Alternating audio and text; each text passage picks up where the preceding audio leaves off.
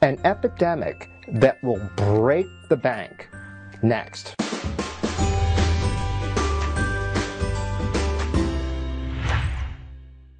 $87 billion for total knee replacements by the year 2030.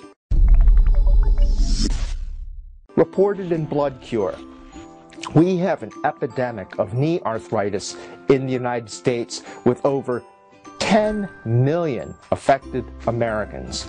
Many treatments are prescribed with variable efficacy for this common problem. When all else fails, knee replacement is often recommended. This procedure is overall highly successful, but also very expensive.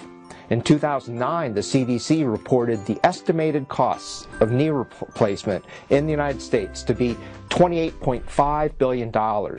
Published reports suggest there will be need for almost 3.5 million knee replacements in the United States by 2030.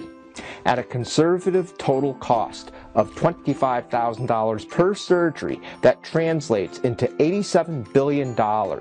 So the projections suggest the costs will triple over the next 15 years.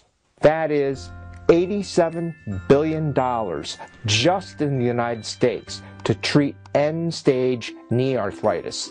That is just the cost of knee replacements. It does not include other surgical or non-operative costs. It also doesn't include treatment of other potentially arthritic joints, such as the hip or shoulder. My comment? Obviously, there is the need to find a better solution. Biotherapy, such as stem cells, are the areas where we need more progress. Thanks for watching.